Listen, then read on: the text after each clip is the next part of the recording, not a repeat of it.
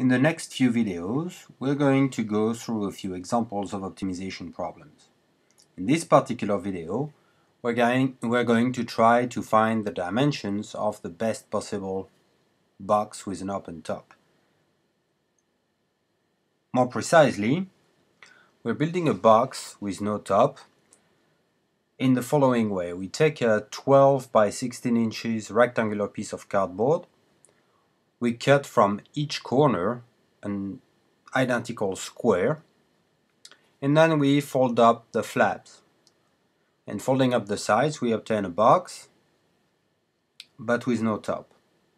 Nevertheless, this box has a volume, and we want to find the dimensions of the box for which the volume of the box is maximal.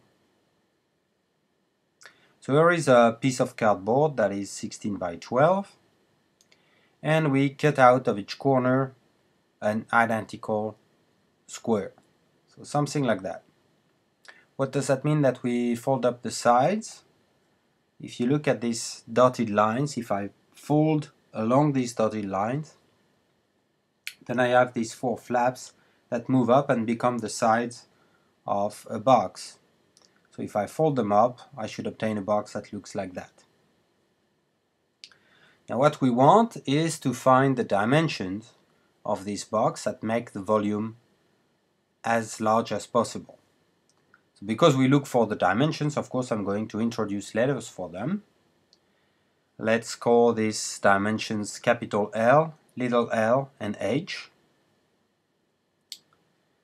And we want to maximize the volume, which in the case of this type of box would be just the product of the dimensions. So capital L times little l times h. So now we have the objective function v, but it's a function of three different variables, and we want to write it as a function of one variable. In fact, it should be a function of one variable because in this construction there's only one parameter that we can control, and this is the side of the square that we cut out of each corner. So let's call that side x that we have here on the picture. Then if I'm looking for the dimension of the box in terms of x, this side, the blue side, the length capital L, can be found on my on the flat piece of cardboard in this place.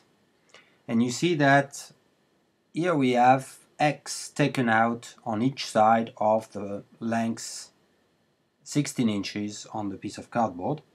So that means that capital L is just 16 minus 2x. Similarly, if I'm looking for little l in red here, it corresponds to this edge, this red edge on the flat piece of cardboard.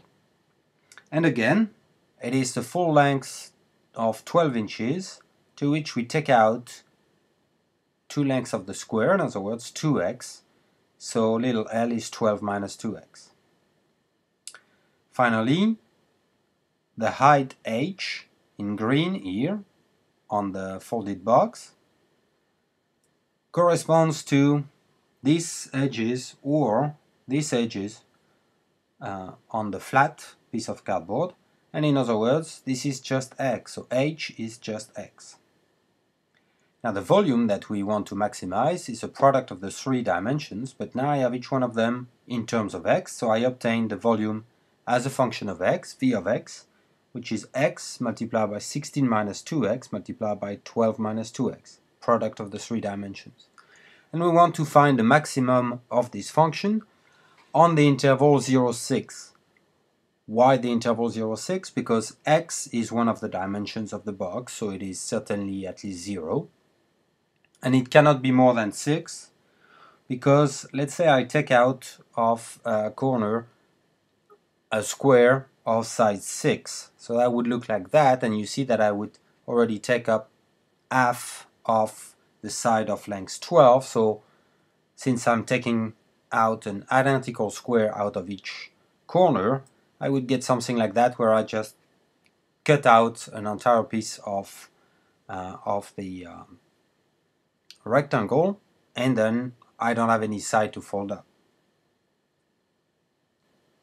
So now we want to find the maximum of a continuous function, v of x, on a closed interval. And we can use the closed interval method. That tells us that this maximum is going to be reached either at the endpoint or at a critical value of v, that is, in that interval. Here the value of v at 0 is 0. The value of v at 6, as we have seen just before, is also 0. In other words, what we're going to try to do is find the critical values of v that lie between 0 and 6, evaluate the function at these critical values, and the largest value that we're going to find is going to be the maximum volume. The value of x, where this happens, is going to give us one of the dimensions that give us the optimal box. So because we're going to look for the critical values, I'm going to first simplify v so that it's easier to differentiate. Multiplying things through, I obtain for v 4x cubed minus 56x squared plus 192x, so that when I differentiate, I obtain 12x squared minus 112x plus 192. All that can be factored here is a 4. And then the second factor is the quadratic function 3x squared minus 28x plus 48. We're looking for the zeros of v prime, and therefore these are the zeros of the quadratic function in the parentheses. So to find these zeros, we're going to use a quadratic formula, starting with the discriminant, the b squared minus 4ac that we plug inside the square root.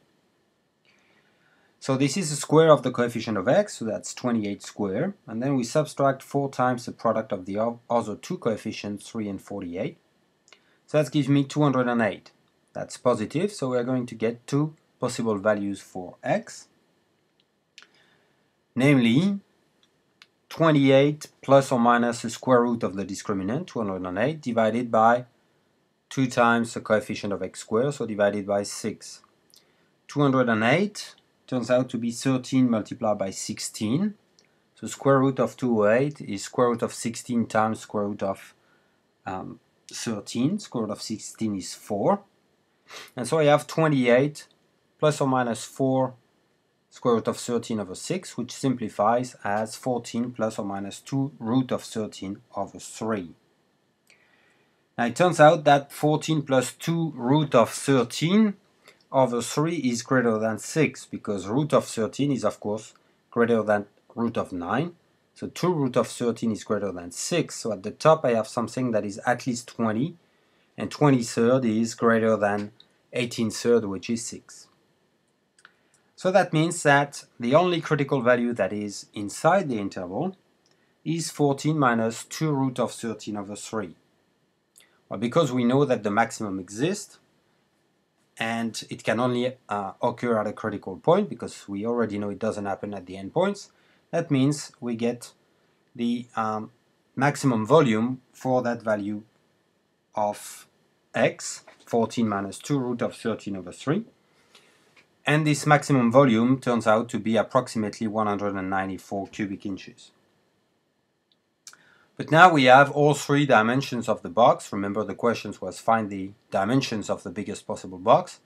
We have all three dimensions in terms of x. We know that the volume is maximum for the value of x, 14 minus 2 root of 13 over 3. And we can calculate the other two dimensions in terms of this value. So that gives us explicitly all three dimensions for the biggest possible box. Now in the next videos we will see more examples of optimization problems.